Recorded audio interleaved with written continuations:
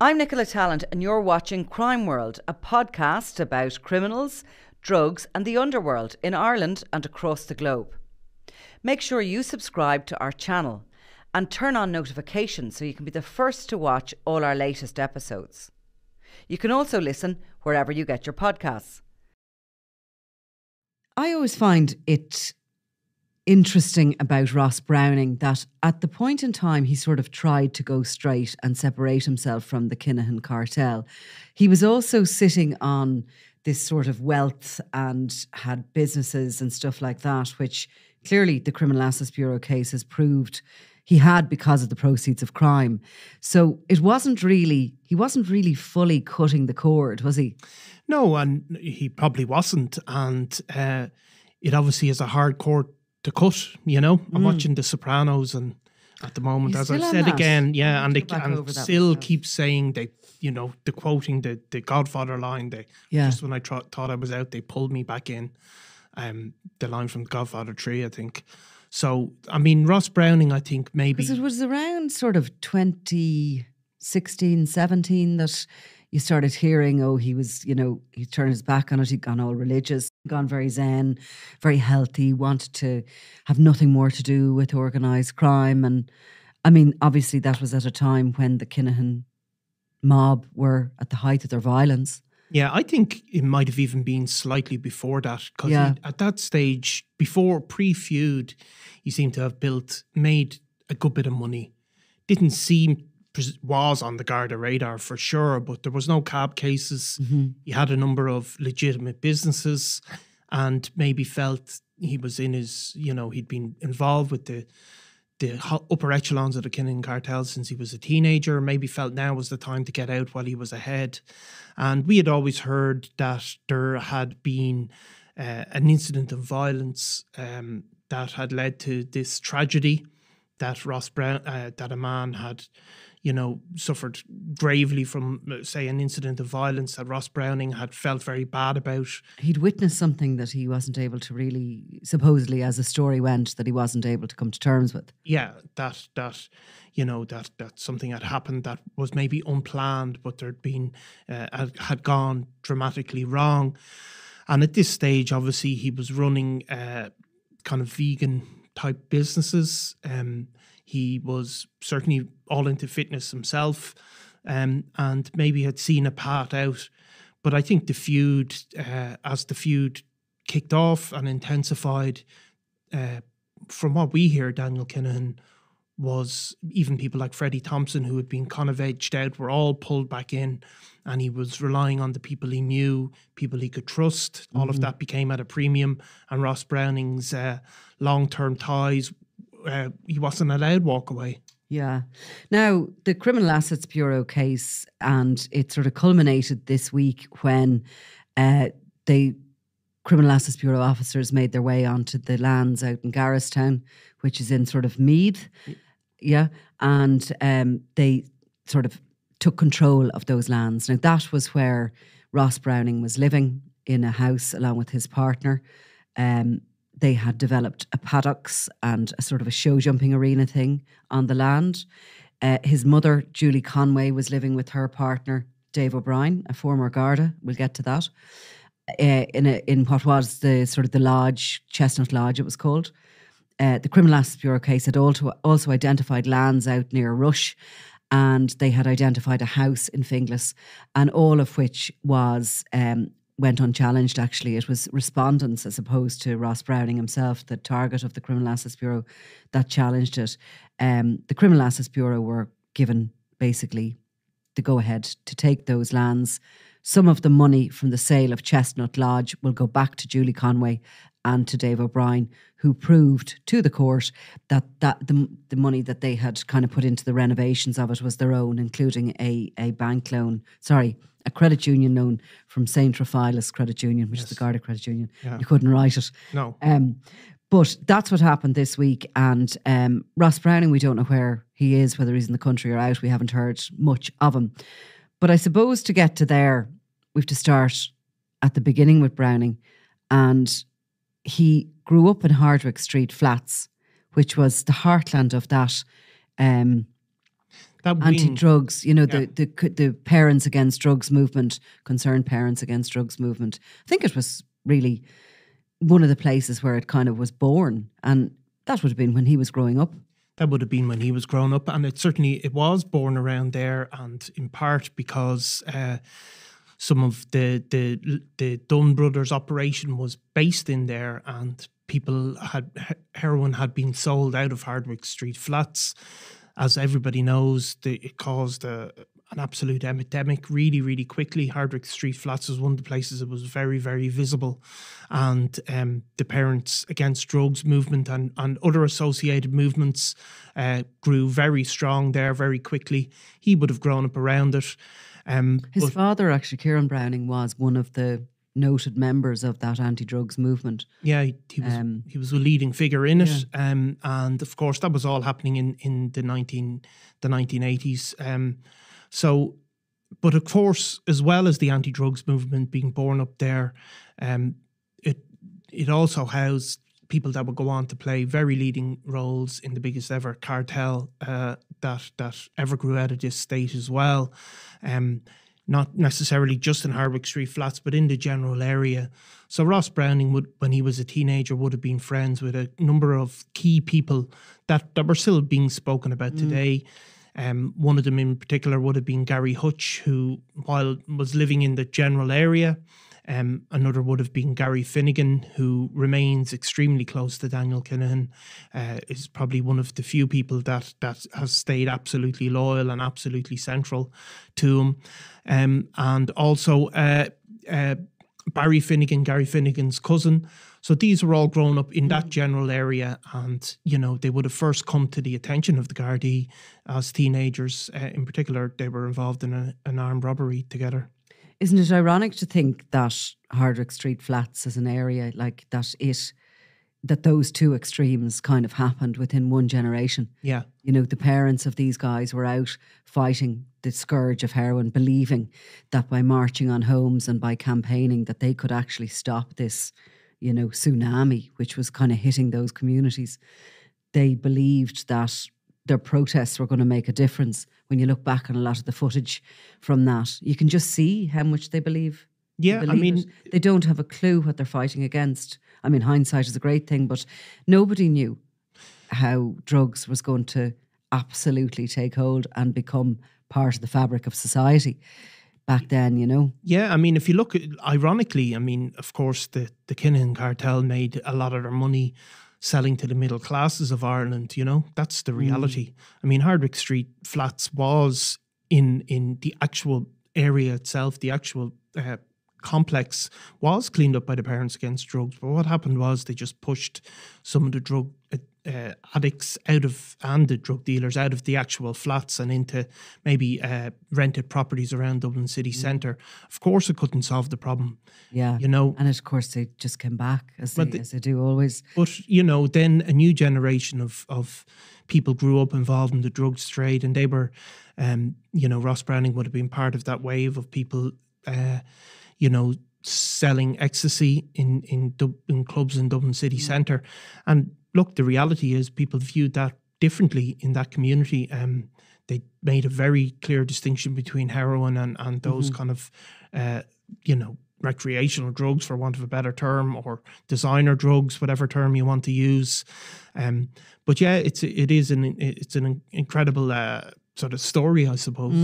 Of a place. Sometimes these streets around Dublin, I think in particular, tell such a story. I actually only there recently went to Henrietta Street to look at that house, the tenement house. Have you been? It's really fantastic. You should bring the kids. Really interesting. Yeah. But it tells how this house, this street, tells the story of the aristocracy in the 1700s, these fabulously wealthy, Brits that came over to the Anglo-Irish and they settled. That was their townhouse, Henrietta Street. And then, of course, after the revolution, the end of 1700s, they went back to the UK for their parliament to stop coming to Dublin. So the house became divided up and rented out. Yeah. And obviously then it became a tenement slum. And the last resident lived in it up until 1980. yeah, 1989 or either 79 or 89. I think 79 actually. The last residents moved out, and I mean, it was just there was 100 people living. Yeah, in it. but I mean, 2 toilets. Unbelievable story. This is how the city keeps changing. Like I remember driving around Hardwick Street flats with my dad when I was, you know, in around the same age as Ross Browning, and I remember seeing these new apartment blocks growing up in that general area. You know, as they are in the North Inner City. And I remember my dad saying, "Who is going to pay 100,000 to live there when?" Yeah. This is opposite, but of course the city keeps changing now, and the inner city is changed now. There's rented accommodation all up around that part that within living memory was the scene of a drugs epidemic. It just keeps changing for sure. And Ross Browning, you know, he would have obviously been a teenager involved in these, and you have to wonder, like he always had a funny reputation in that area because people would say, oh, he's a real nice guy and oh, he's a gentleman. I think we used to hear, didn't we? That actual term that Ross Browning was, you know, he was a bit different than the other guys, and you know, but obviously you can see that whatever way he was as a person or in his manner, I mean, that's a huge amount of wealth for the state to get their hands on. Sure, I think it added up this week to something like I heard 2 different estimates, but something like £1.5 million worth of assets that could be were proven in court to be fully or partially bought with the proceeds of crime. I mean, that's an extraordinary thing for somebody of his generation to do here in this country. But of course, we'll go on to it. But he did try and hide it. Yeah. His own wealth within his large extended family by putting properties and businesses in their names. Now, his mother and father split up when he was quite young, and he went to live with the mother, Julie Conway. She went back to her maiden name, and they were obviously a very close family. He became friendly with, as you said, the Finnegans and Gary Hutch, and later with, he became a personal friend of Daniel Kinahan's. And he sort of took on a role. A lot of those names that we know from the cartel, they would have led cell groups as was the structure of the Kinahan organised crime group. And the reason was they had cell structures, so as each cell was operating, presumably looking after a particular area of Dublin sales area, and with, you know, middlemen and lower down dealers. But each cell had no idea what the other cell was doing, in a typical sort of old military fashion, that if one cell was busted, broken down, brought in, that they wouldn't actually have the information on who else was running what other cells. So it kind of, you know, it diluted the effects that made their way back up to the Kinahans. I mean, it was largely modelled on the IRA, actually, the provisional IRA, who really put that cell structure in place. That if any one cell was you know, either infiltrated or else was caught by the police, it didn't mean the whole organisation collapsed.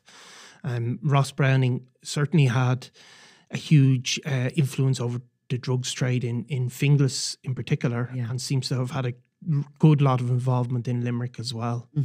For sure, because didn't we stumble upon some homes that he had down in Hyde Road in Limerick, which were trees growing up the middle of them. I visited them. You couldn't even get in the front door, but they had obviously been given to him as a debt from the Dundon organisation for some drugs. But anyway, I suppose moving on, Browning became very, very embedded within the Kinahan organisation, and all the while amassing this fortune. But at the same time, he was a fitness fanatic, and he was kind of into this particular lifestyle.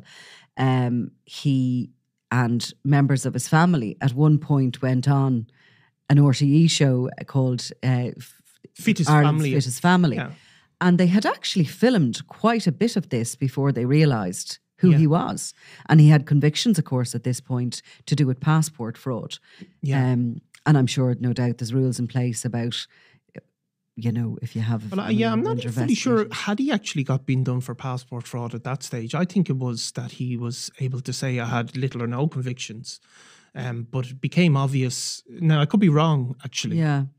But at this point anyway, either way, whatever convictions he had, there was also, at the point at which it was filming, there was also a well-publicised extradition warrant for Frat Freddie Thompson when he was being extradited to Spain, where Ross Browning's name was all over it, describing his role in the cartel, describing collecting people, dropping people off. So it was, whether he had convictions or not, he certainly had. I think they had to scrap some of the show and very quickly find another family to compete. But at the meantime, he had set up at this stage a company called iLiving, which was like a gym, and then it was kind of like this lifestyle thing, really. It was exercise classes plus vegan eating. And he had studied the teachings of a guy called Dr. Robert O'Young from the States, who was sort of a controversial guru, who was into this super healthy kind of almost, these diets that I think that neither you nor I, I'm going to speak for you as well, have been on, but that you end up really that you're probably not taking in. Yeah, just no processed food at all, I think, whatsoever, was it? Yeah. Which is probably good for you. Right. But anyway, he did study this, and he sort of had this, what people who would have been close to him would have described as this road to Damascus moment, that he wanted to live this lifestyle and he wanted to create a community of people who he could pass on this knowledge. Now, he ended up, there was photographs posted by members of his family of him on social media to kind of to advertise this iLiving and the gym. And he was like, I mean... Yeah, no fat in his body. No fat whatsoever, and built up and looking like something on Love Island. Yeah. And then he had grown this beard and kind of long dark hair. And actually, they're all quite good looking, that family. They're quite striking looking. And obviously had bought these properties, this big site out in Garristown, which was almost becoming a compound, and was developing it. But all the while, everything that he had or had created from the proceeds of crime, he was putting it into relatives, aunts, and relatives of his mother. A lot of her extended Conway family were involved. We heard during the Criminal Assets Bureau cases that a number of the Conway family were kind of seen as the owners of this and of the properties, including his grandfather. Yeah. Because the grandfather's will was brought into the Criminal Assets Bureau case.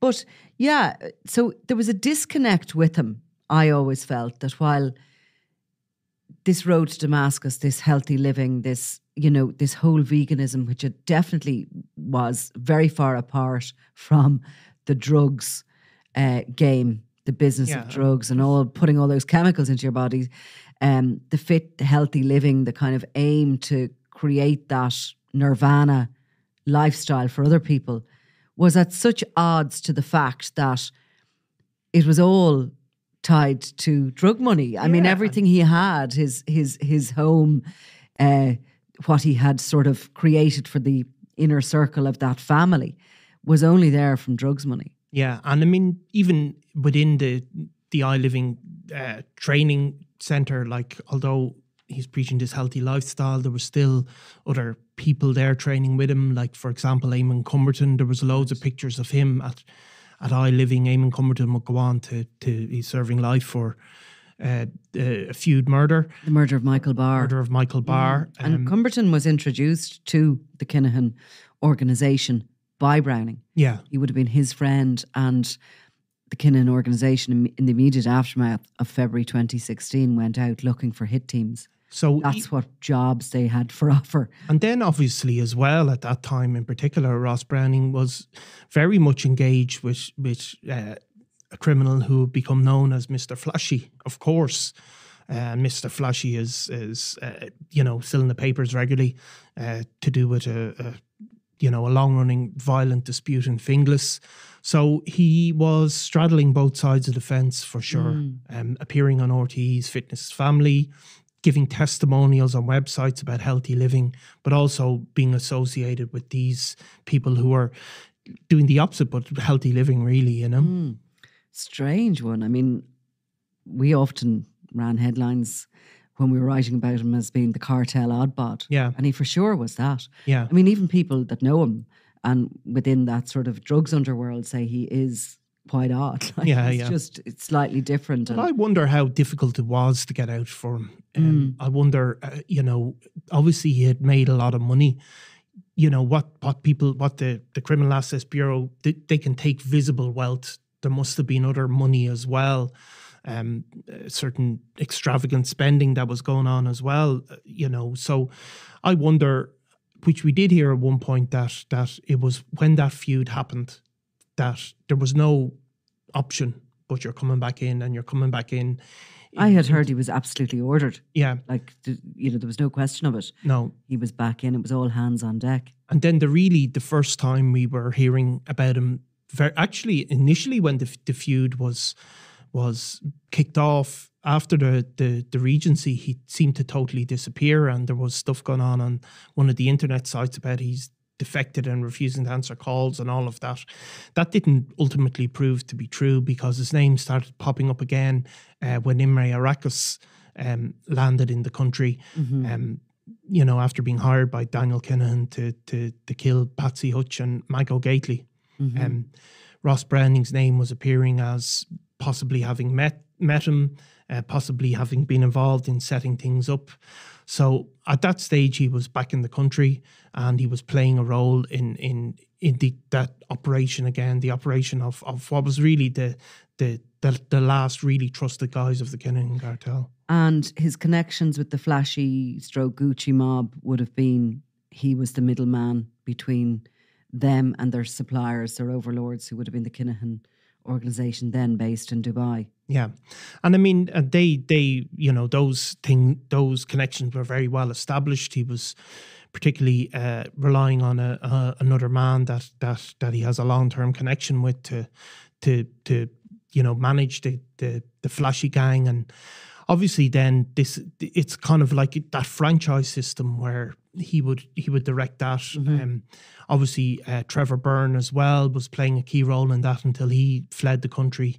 Ultimately he was returned to Ireland and is serving a long time in prison for gun offences. Browning is always very near to those hitmen, and maybe bring them in, recruiting them, and again, it is just so at odds with the Zen lifestyle and that whole idea of, finding peace and serenity around. Yeah, and he remained so trusted by Daniel Kinahan. He was obviously, there was the famous wedding in can you pronounce it? Because I can't. Burj Al Arab. Burj Al Arab. How can you not pronounce that? I don't know. I just can't. But again, no, you did okay. Actually, I did okay. But Burj Al Arab. Burj Al Arab. Yeah, very good.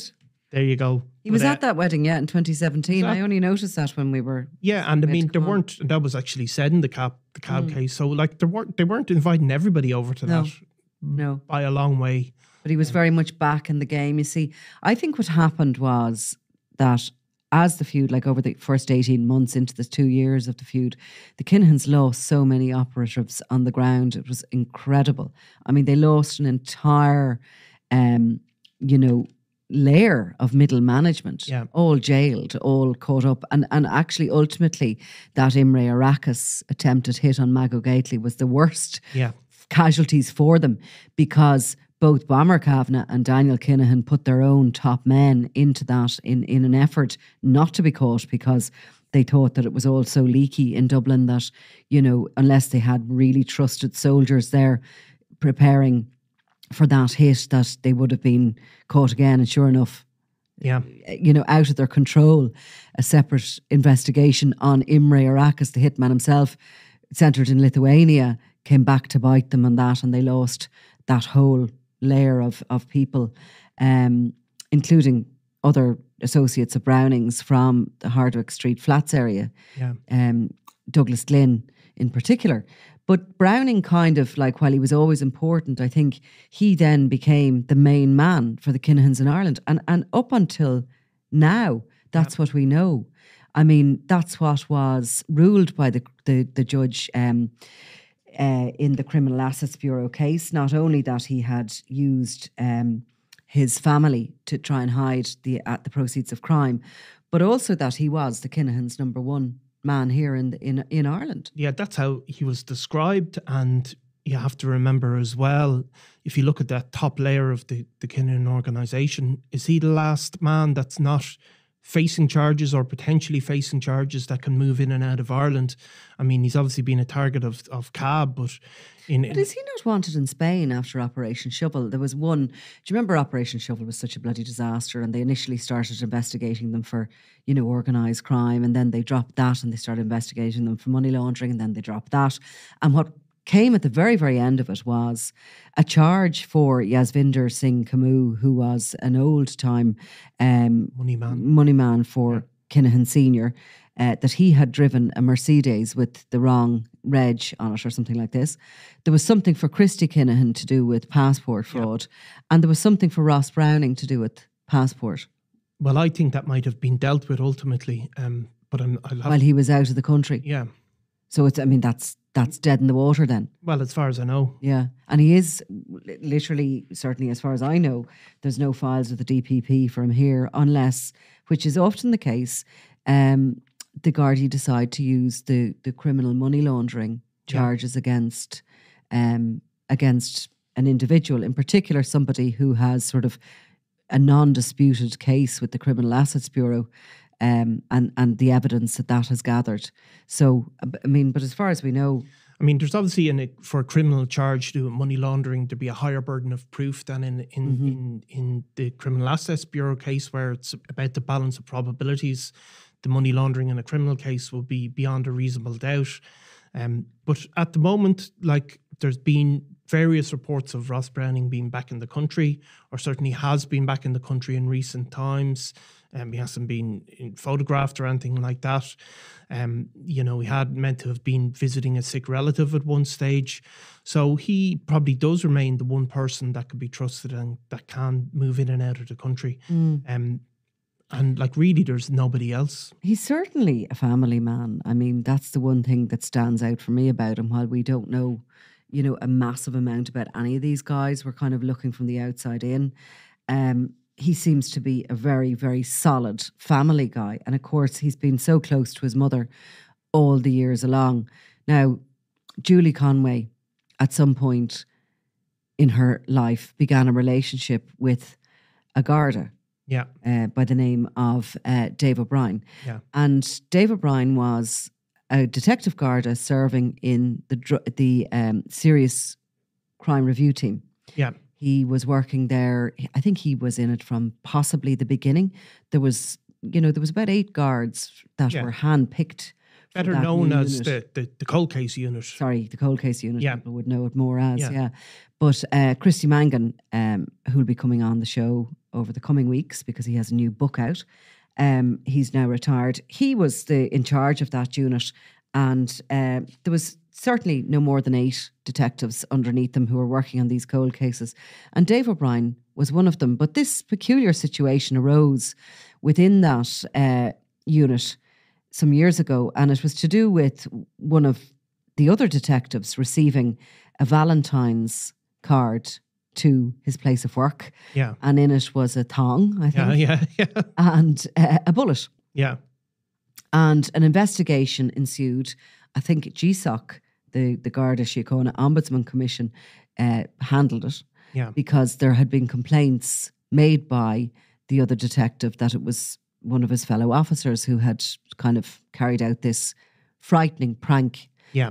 And the focus went on Dave O'Brien. And at that point, his relationship with Julie Conway emerged, because when the Garda Síochána Ombudsman Commission was investigating, they had access to his phones, and they were able to see that there was a phenomenal amount of texting and communication between them. Yeah. Now that was a shock. Yeah. To people. Undoubtedly, that was a shock to people who worked with Dave O'Brien, and I understand his own wife and family were deeply sort of taken aback that he was mixing in those circles. And while Julie Conway has no such connections to organised crime, we know that she was living off the proceeds of it. She's obviously a named respondent. She's a named respondent, exactly. and her son being as high up member of the Kinahan Cartel, his face has been all over the newspapers, and it's been there in the ether since 2010 when he was arrested as part of Operation Shovel. But it was undoubtedly a very strange situation. Now I'm not sure they denied the relationship, but they certainly didn't go public with it until a number of years ago. They got married and they posted their wedding photographs on social media. And obviously Dave O'Brien moved in with Julie Conway to a house and an estate ultimately owned by Ross Browning and paid for with Kinahan drug money. Yeah. I mean, extraordinary. It is extraordinary, and I mean that's the finding of the court. I mean they did find that I think it found this cottage which is on the same property, I believe. There was pictures of it today. That there was spent something like $350,000, I think it was described, doing up this cottage, which looks kind of modest from the outside, which would have been a way these things are done.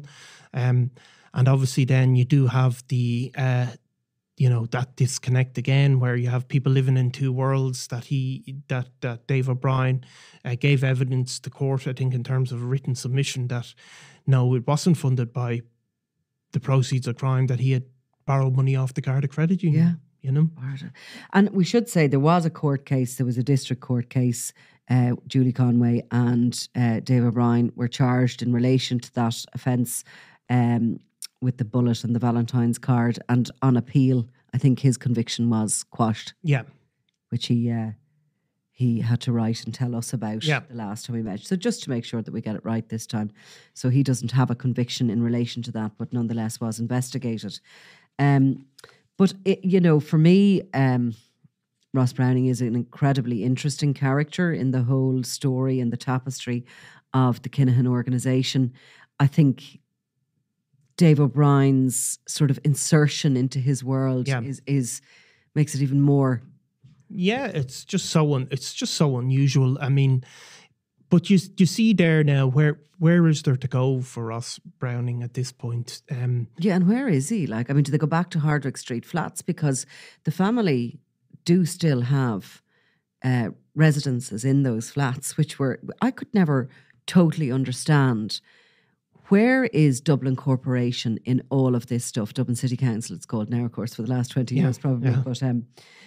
But where is it? Because we know of so many people that are living, for example, in Spain on the Costa del Sol in huge big villas. Sometimes they also are in and out of Dubai, and yet they have use of Dublin City Council accommodation with the homeless crisis as it is. Yeah. All over this city, there are people who are. Yeah, I mean, look again. And like even Criminal Assets Bureau case like this, like where is Dublin City Council with it? Yeah, I mean, I don't know in this case in particular. I mean, obviously people have the right then to maintain the property after their parents die, and that's their home, and that's where they're part of the community. That's a general sort of principle and a right that people have. In this case, I don't know, but it does seem that there should be a way to look into these things. That I know of, for example, right, this particular individual who would be living off the proceeds of crime from the son. Okay. And this individual has a very much sought after property paid for by Dublin City Council, it would be. It's either Dublin City or South Dublin, but it's one of the councils anyway. A home where people would be queuing up. I mean, you just literally wouldn't get this area. Yeah. And this woman lives most of the year in Portugal, and she uses this home provided to her by the state just to stay in when she's home for the weekend. Yeah. I know of that situation. Yeah. And I have actually sent that onwards and nothing has happened. No. About it.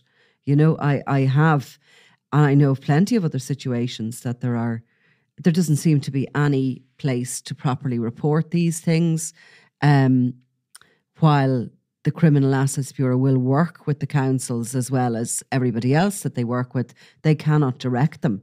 I mean, we know for a fact that the Criminal Assets Bureau in recent times raided a property in Oliver Bond, which was once the home of the Kinahan brothers and their mother. And they raided that property and they passed over any investigation to Dublin City Council, and the mother died, shall we say, in 2014, and the property remains within. Yeah, I mean, I don't know. I mean, it's a complicated thing. Of course, in recent years, the Criminal Assets Bureau started going after social welfare payments in general. I mean, they didn't used to do that, but that became a big source of, you know, of a way to target people, that if they had all this wealth, this unexplained wealth, you know, and they're living clearly off that wealth, why were they also getting social welfare? So that became a real aspect that they went after. You know, not saying it's solely for nuisance value, because there's obviously finances there, but there was a point made. I mean, I don't know what Dublin City Council can access in terms of information, or is there a problem sharing this stuff across, or people have rights as well, you know. But it is an interesting phenomenon. We should maybe invite them on and see what they have to say about it. Should, I wouldn't identify a couple of. I wouldn't count on it. No, either would I. Anyway, if anybody has any information along those lines of any properties, state properties that are being used by people who are living out of the jurisdiction and really coming back and not paying for a hotel. Because it really irritates me. But anyway, there you go. So the Ross Browning and other members who've been named as respondents, no doubt, will be able to fall back on and where they've traditionally lived in Hardwicke Street. Yeah, and the property may be up on daft in a few months if you wanna. If I want to buy Garristown. If you want to buy Garristown, yeah. Yeah, with the proceeds of your next book. The proceeds. With the honest proceeds of crime. Yeah. Right. Well, look, that's Ross Browning. So we'll, and obviously if anybody as well out there has any information for us that might be of interest to other investigations we're doing into Browning and other members of the cartel, please do contact us. So, yeah, well, shall we leave it at that for today? Thanks, Niall. Thanks, Nicola.